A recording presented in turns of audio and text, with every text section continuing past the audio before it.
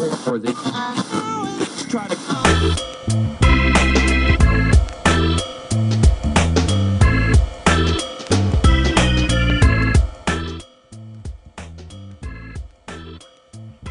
We're back with Stephen Eggert, ProMobile Solutions here for our last segment of the Pittsburgh Business Virgin for today. Steve, it's been said that 8 out of 10 small businesses fail. As someone that works closely with small businesses and is a small business owner, what do you think are the attributes? And blogs on geniusmarketing.com for small business owners. And has written a book, The Marketing Coach, that's available on Amazon, but he'd prefer that you buy it off of geniusmarketing.com. Thank you. What's your advice? Well, I think advice-wise, I would say people going into business need to do their research. A lot of people I've talked to that are business owners or want to be a business owner have an idea, and a 20-second Google search shows you that it's not a good idea. They just haven't done their research. So that's always a piece of advice I give folks that are thinking about. I can't remember what. I think it's a Fidelity commercial where the guy's playing golf with his client, and he says, "I think you should invest some of your money in this imported ice or something like that." And the guy's like,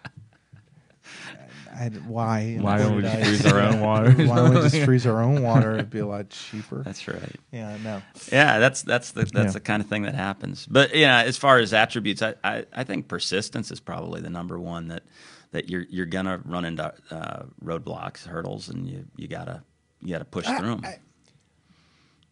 I think there's two things from what I can see, and we have these conversations when I see, we work here collectively as a team. You see someone in a rut. I agree with you. Persistence. People get in ruts. I think you just have to be determined. That's where you got to wake up in the morning and think about, why the hell am I doing this, and get focused again. Yeah. But and I kind of want to hear your opinion on this. We live in a world of no. Like people that are not used to sales, they get really dorked up with no's. Right. Yeah, and where with me, I'm like, and the old adage is if you get enough no's, you'll get enough yeses. Yeah. So if you knew Christy, you know how much he gets no.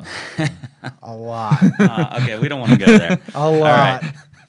But you're exactly right, and I think the other thing that persistence will do for you is keep you true to what you want to be about. Yeah. I think one of the things that surprised me going into business was how many opinions I got. Some of them were really good, but I think every business owner gets to a place where they're asked, sometimes for money, we'll pay you to do this. And you have to say, you know what? No, we're doing this over here, not that over there. And so you mentioned focus, being focused on what you want to do, listening to people, getting advice, but staying on. But at one point or another, you gotta set the direction. Let's start with a vision of where what does this thing need to look like, or what is it? And every business, I think, chases the market a little bit to figure out how they fit. But I think all businesses face that point where someone comes along with another good idea, and they have to decide, are we going to be about what we said we were going to be about, or are we going to go off in this other direction?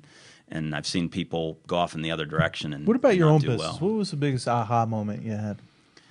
I mean, you've had various different business, as things have sort of metamorphosed. I think the thing that always has amazed me, and I'm older now, but is how people accept the reality they're presented, and don't think outside the box. And so they do what they do. What do you mean? You just see paralysis? Yeah, like you said about being in a rut, in a negative way. It just amazes me how people can get stuck and not see the big picture, not stay focused on what matters.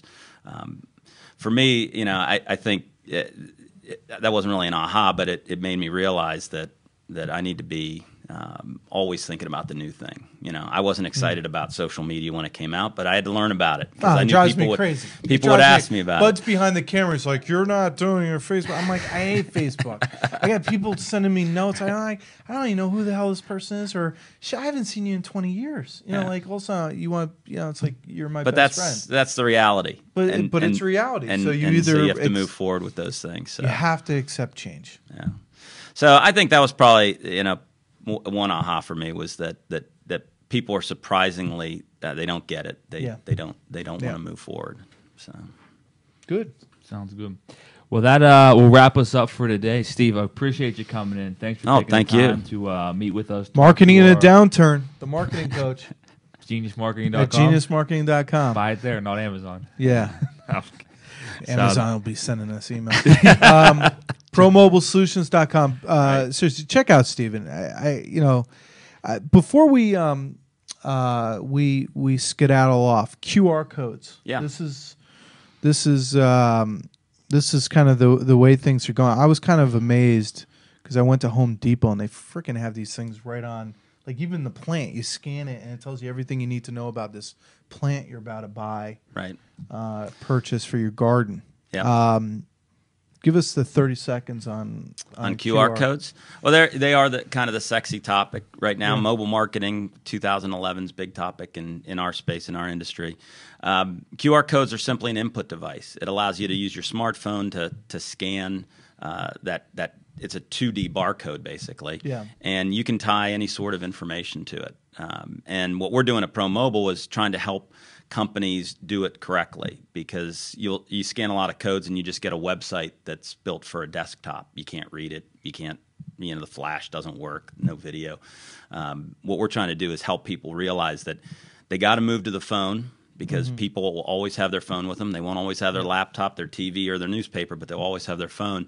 And you have to think about, and we've done a lot of research about how people use their phone and how they want to interact with marketing. And the QR code allows you to scan and, in our case, get just the information you want and then quickly move to a decision, because that's what people want to do. They want to raise their hand when they want to raise their hand, respond when they want to respond. It'd be kind of neat to have these on a button when you're out at a bar, if you were still single. Let me add. You could scan the QR code. I can see Brad walking up to females. Get security to be called immediately. There actually 58125. Oh, that's all good, There actually are personal codes. There's a company that does. We do obviously for businesses. A little freaking crazy. All right, I'm moving on. That do that, and because you can embed in contact information or other information. It doesn't have to be a mobile website like we do. Daddy issues, just not too many of them. All that good stuff. Plenty of room in the code to embed whatever you'd like, but we would prefer to put marketing in. I think the key learning is no matter what you want to put, if you want to be up on the 21st century, this is the way it's going. This is where it's Steve. Go to ProMobileSolutions.com. Reach out. Once again, Steve, appreciate you coming in. Awesome stuff. Great to talk to you guys. At our Zoo event, we'll have our codes up to see the different vendors, but we're using them. You should too. Check us out. Watch the rest of the segments. Thanks for joining us today. Thanks, Steve. Thank you.